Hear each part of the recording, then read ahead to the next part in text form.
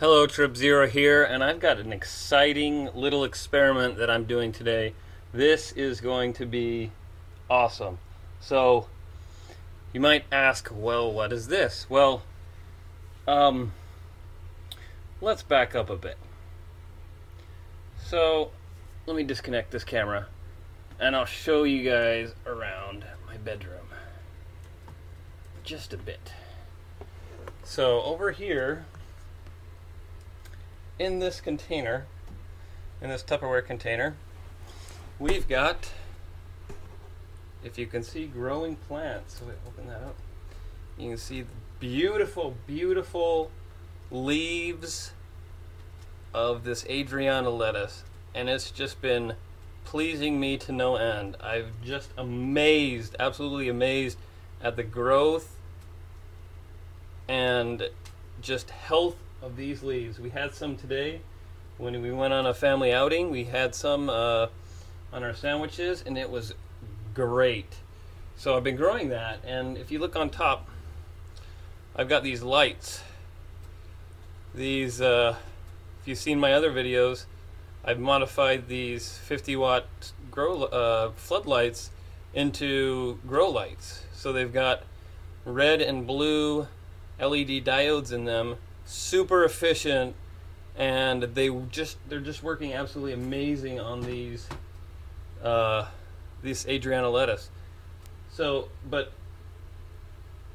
this is kind of hokey, right? This is not a very good setup. Like it's coming through here. This is diffusing, it's blocking some of the light, absorbing some of the light. Doesn't let it all through. I've been using two of these actually. Got two here, and I want to use four because I'm not distributing the light evenly enough across the whole, the whole grow area. So in there in the back, I've got some seedlings growing behind those other ones, and those aren't getting as much light as these ones in front, that are directly under this 50-watt. So I thought, I need to spread the light out more, and that brought me to come up with this guy. I know you're thinking, this is just a cookie sheet, right? Right? That's exactly what it is. So I'll put this guy back, and I can show you guys exactly what this is. Pardon my feet. Oh, I'm so excited. Okay. So, it's a cookie sheet, right? Wrong. Notice the back. So it's got these little markings. That's kind of weird for a cookie sheet, and it's got a power supply. Why would a cookie sheet have a power supply? Flip it over. This is aluminum. Mind you, that comes important later. Flip it over. Ta-da! We have, right now, 4 LEDs. These are all grow LEDs. These ones are, this one's got the cover on it, but it's not hooked up, so it doesn't matter. These ones are the blue and the reds combined, and this one is blue only. So I'm gonna put this, I'm gonna use this, set this on top of the growing area instead of what I've got now, and it should give me plenty of light. They're all 50-watt LED diodes. Just it's going to be amazingly bright. So the aluminum part that's really important here is the aluminum will help spread the heat evenly across the thing. And I don't know exactly if this is going to get too hot. That's what I brought in here. I got my handy dandy, you've seen these in other videos, my thermal imaging thermometer. So I'm going to be using that. We're going to be hooking this up. That's what the power supplies are for. These, this is actually set up to go in my greenhouse to power several different things. So this is a 12 volt and this is a 24 volt. These are going to be powering my lights. The big old 600 watt buck or boost converter here. Need that 600 watts because it's going to be powering about, I think, 12 LED diodes, 30 12, 30 watts. Anyway, you can see that. I think, have I done a video on that? I'm not sure. If I haven't, maybe I should. But anyway, really excited. This is going to be, for today, for right now, we're going to be powering our system. We're going to turn it on.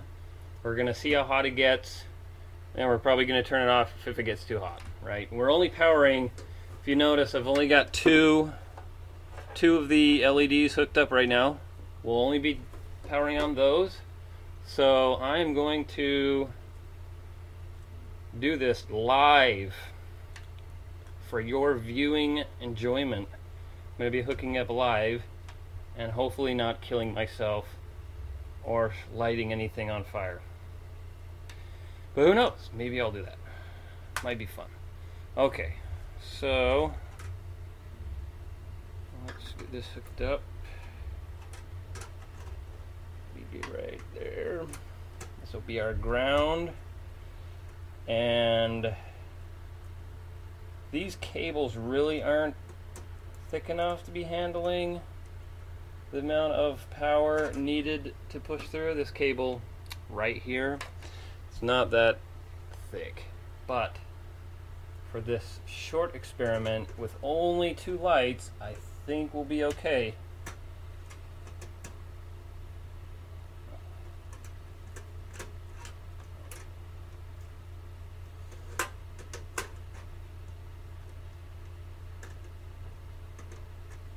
Let's see, okay. Get that nice and tight. Now we've got our power. This is a US style plug. The white is neutral and the black is live. So that's important.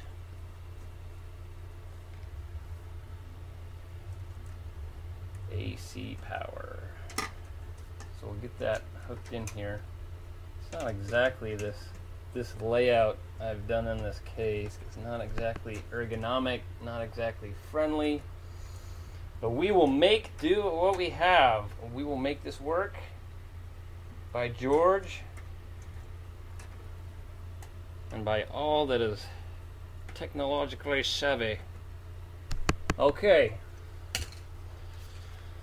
Oh, let's see. Let's power it up. Right? Plugging it in. Alright, we're gonna have to unplug something because we've got too many things plugged in. It just got quieter, didn't it? So, you may not have seen, there is a light down here in the corner, and I'm not gonna touch it, but it went on. That means we got power. Okay. Pardon my feet again. I'm on the floor in my bedroom because that's where I'm growing my Adriana lettuce. Okay, let's rotate this a bit. And let's see, how do we want to do this? Let's set this up maybe like this. We don't want it exactly on the carpet. Let's move it up. We don't want it exactly on the carpet, but we don't want it like shining right at the camera. That will blind us. So let's not do that. Let's put it kind of at an angle like this. Okay? And I've already got this power supply tuned in, so it'll push out about 80 watts constant current. And this will feed it. I've got it tuned to accept 24 volts, which this is. So let's get it going. So automatically, you see, we have light, purple, pink, whatever color you want to call it. Light. All right. Now, one thing I didn't do is I could have added some black tape to make it so I can read better. The aluminum has very low emissivity, so it's not going to emit too much radiation for this sensor to pick up.